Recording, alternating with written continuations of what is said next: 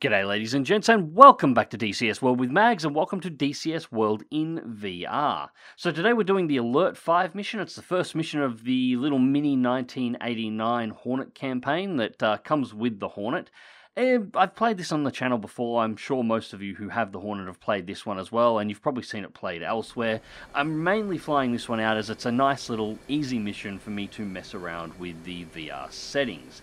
Now, the frame rate in this video is not going to be particularly great. I will get to why that's a problem at the moment, but I will assure you, inside of the HMD, this was actually running buttery smooth. I managed to get DCS after 2 days of messing with the settings, including having to go into NVIDIA control panel and start messing with stuff in there, to finally get DCS running nice and smooth.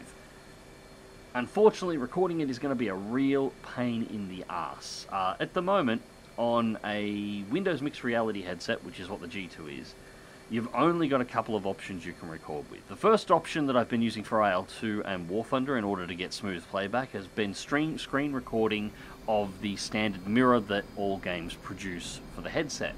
Unfortunately, the tricks that I've been using in there in order to increase the size of the mirror in order to get a 1080p screen unfortunately don't seem to work, and that is the only way of getting smooth playback at the moment. The Windows Mixed Reality playback, its portal is garbage, the quality is terrible, the playback speed is awful, and it's just crap. Windows needs to upgrade that significantly. It is by far the worst.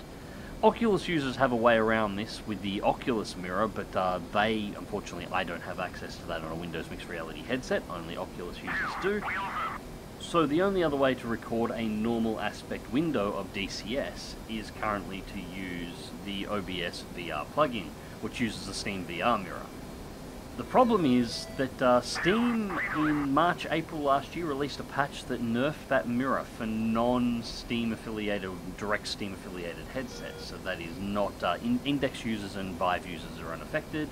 Everybody else, the window will play back at 50% of maximum speed, so 50% of whatever you're getting in the headset. So I'm getting about 60 FPS or a bit above inside of the HMD while playing DCS World at the moment. It's nice and smooth, which means I'm getting about 30 on the playback for the mirror. But then there's a bug for Windows Mixed Reality users that halves that again. Most people can't get above about 15 frames per second inside of that mirror currently, and it has been a problem for over a year. Steam have acknowledged it and they haven't fixed it. This is the bug that I've been talking about that is really making doing these videos a pain in the ass. Well, unfortunately this one I haven't got a workaround for, so this is as smooth as I could get it, and this is after, again, going into NVIDIA driver settings and changing how NVIDIA handles the Windows Mixed Reality portal, as well as optimizing the balls out of this headset and all of its settings to get as smooth a playback as possible. It kind of sucks, because inside the headset is absolutely beautiful, and the small sliver that DCS actually puts up that shows what's going on inside the headset by default is perfectly smooth as well, but there's just not enough of it to make a video out of.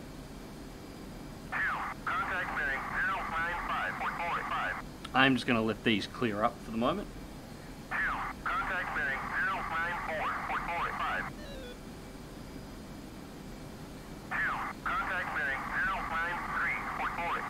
Currently my wingman calling out every single contact that he's running across, one after the other.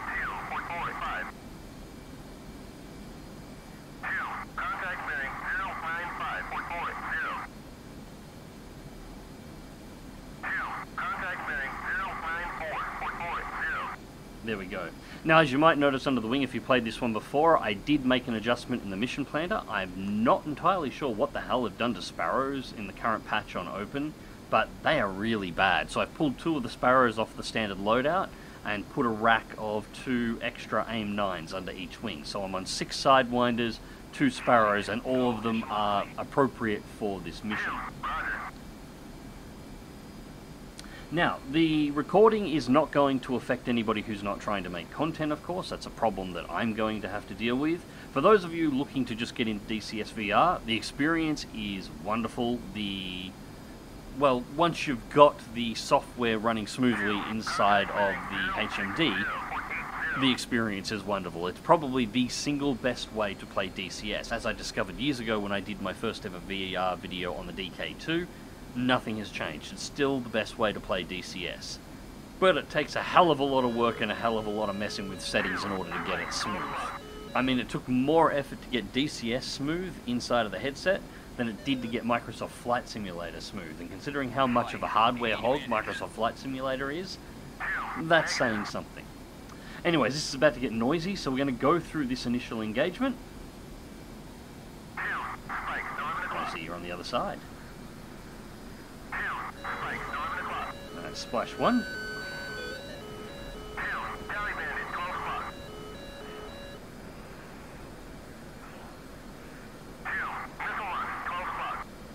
Second MiG-29 cutting over our left there, but I'm going to roll off right while our wingman engages him. And I'm going for the 24Ms. They carry anti-ship missiles. They're the primary target. We need to stop them before they can get into a position to launch against the carrier group.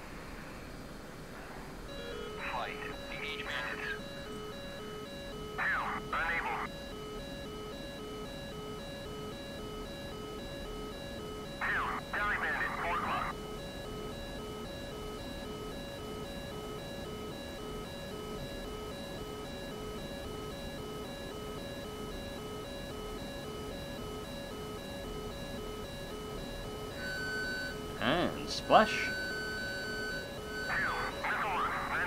Rolling back, switching to sidewinders.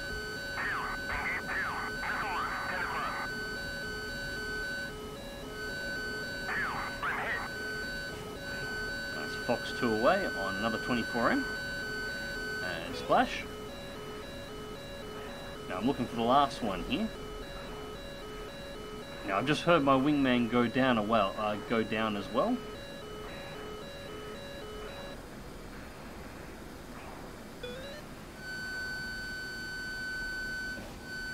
Fox 2 again.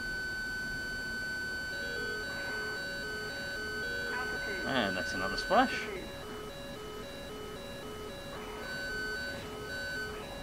And that one was a, I think that one I did on reflex, and I may have been thinking there for a second that I was actually armed with X-rays that may have had a chance of making that turn, although even an X-ray would have struggled. And at this point, I've had a moment here. I've just heard that the pilot and my wingman has been shot down. Now, my wingman was engaging the second MiG-29. That means the second MiG-29 is likely still alive. But I've sort of forgotten about that, and I'm trying to be a little cocky, to be honest. I'm going for a gun kill.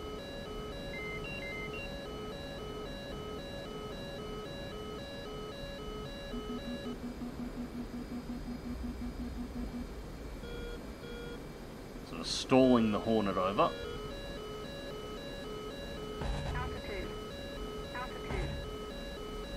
I'm getting the shots reasonably close, and it was somewhere around here that I realised, hang on, that MiG-29 is still probably alive, so switch back over.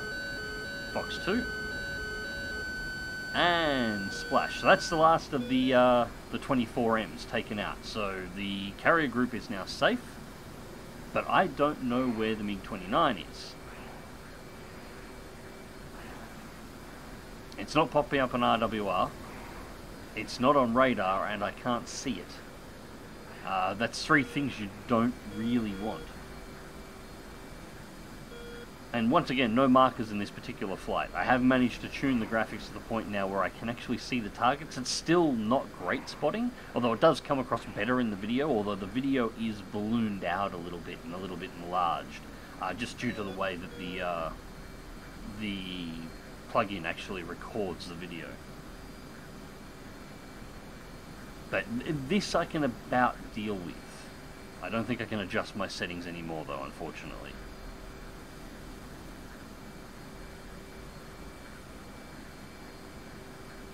And there's just nothing. There's no MiG-29 around, I can't see it anywhere.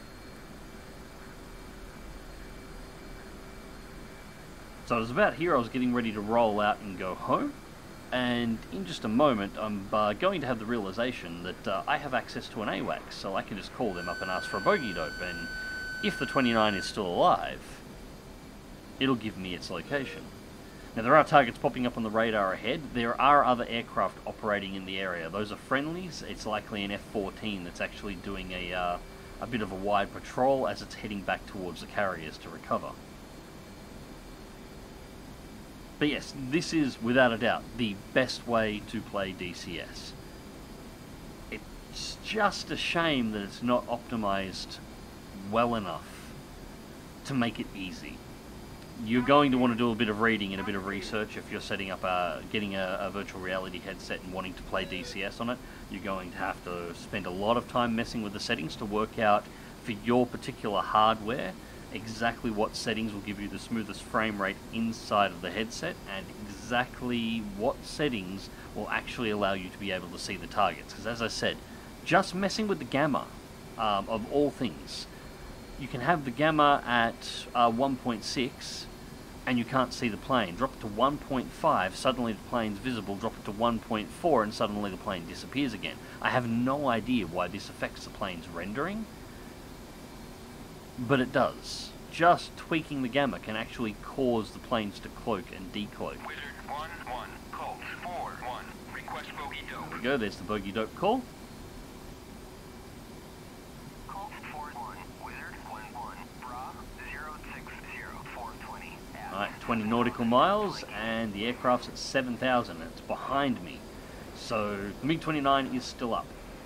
Now, at this point, I have one 9M left on the rail, so I've got one missile left in total. I've got about half my ammunition load on the cannons, and I've got a little over 8,000 pounds of fuel, which is currently fine. That's not actually a problem. Plenty of fuel to get back to the carrier. But if I'm going to run down this MiG-29, it doesn't want me to run it down, so I'm going to be lighting the candles and burning through the fuel fairly quickly. The Hornet is a hungry girl when you've got the afterburners lit.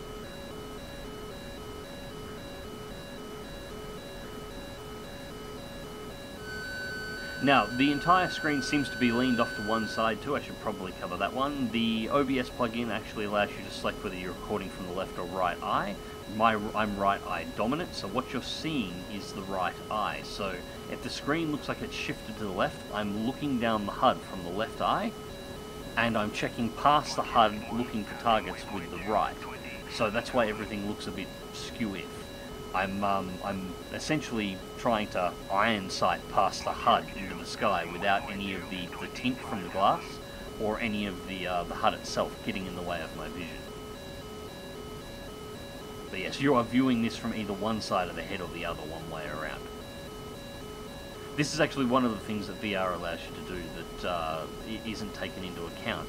You can, just like in real life, look down something while also keeping a peripheral vision up at the same time in a way that just doesn't work on a flat screen.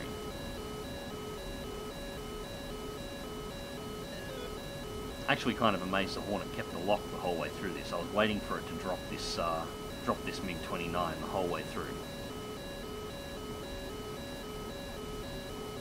Now, on the recording side, I am going to try and improve this as much as I can, but I am kind of a little hamstrung at the moment. Basically, I need Microsoft to fix Windows Mixed Reality, which they haven't done in years. I need Steam to fix the bugs and remove the restrictions on the Steam VR window, which they actually have a financial incentive to not do, since they have their own headset now. Or I need a third party to come up with a tool for recording that does the same job as both, but without any of the restrictions, which I haven't been able to find one yet, but I'm hoping there might be some hope in there somewhere. But anyways, we are finally caught up to MiG-29, it's turned around, we're about to cross, 1 nautical mile out, bringing it down the left-hand side, and going vertical.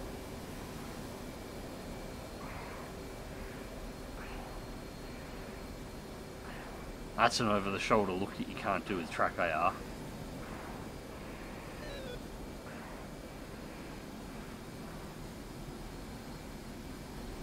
I actually lost it in the cross there. So right now I'm in the blind, still checking for target. Now the spotting isn't perfect here, but I don't think this was actually a spotting issue. I think it was either directly below me or directly above me. Unfortunately, I do not have a track file that can actually make it this far in at this point to be able to find out. But I think it was in one of the blind spots on the aircraft that I couldn't see past. Now I'm listening to the call-outs from the AWACS here because it's giving me directions based to me. So 074, so it's back left. And it's going to jump to 240 on the next call.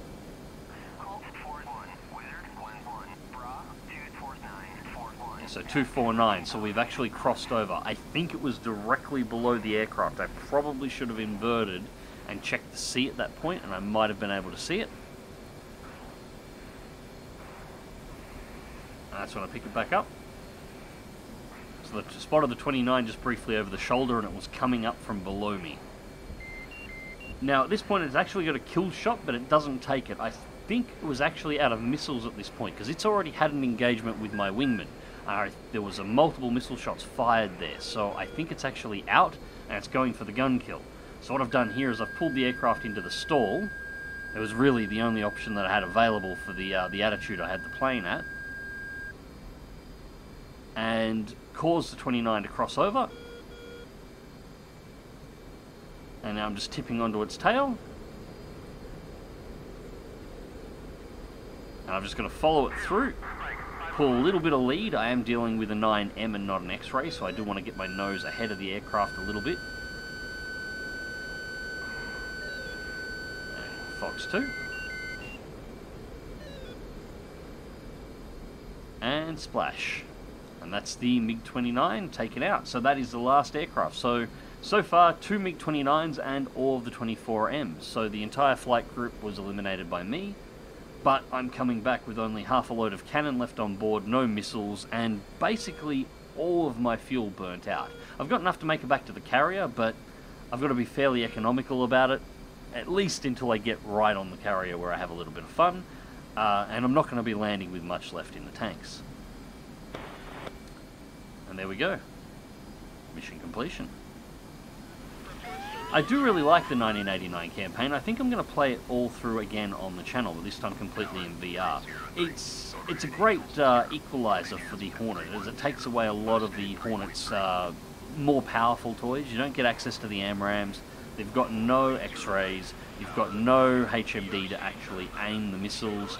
It's back to basics, and it's a lot of fun. It's also not a particularly long campaign at about 5 missions long, so I might actually play through this again and also continue tweaking my recording.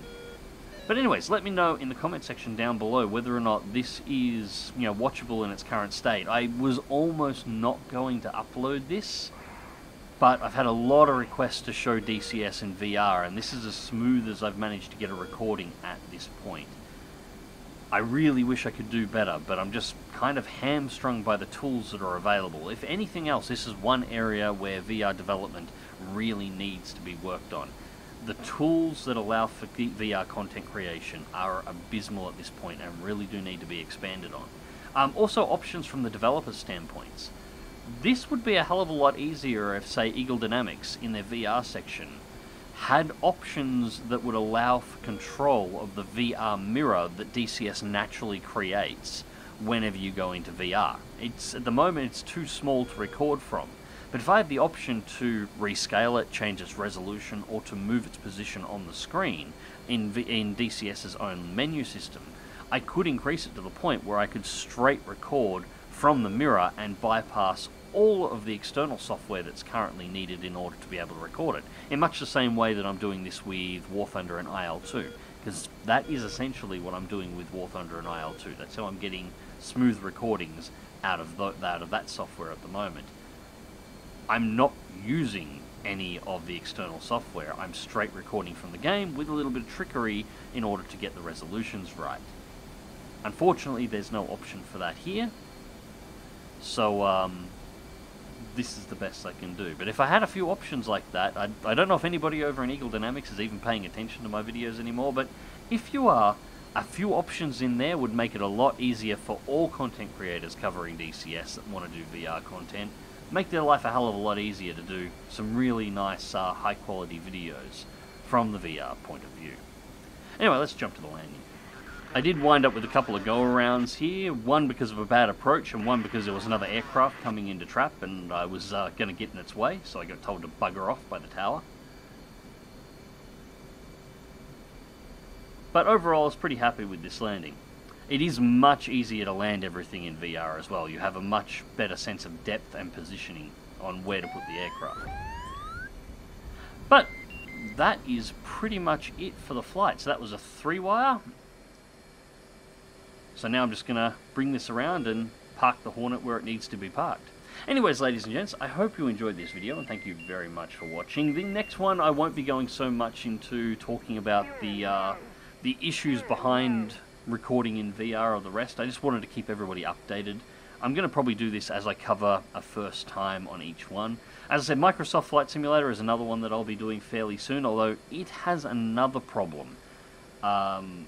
One that I'll have to cover there, because I still, while I've got it running smoother than DCS and it was easier to do, it has some recording issues as well that are going to take some working around in order to be able to get a decent video up. But I am working on that. I know a few of you have been asking for it.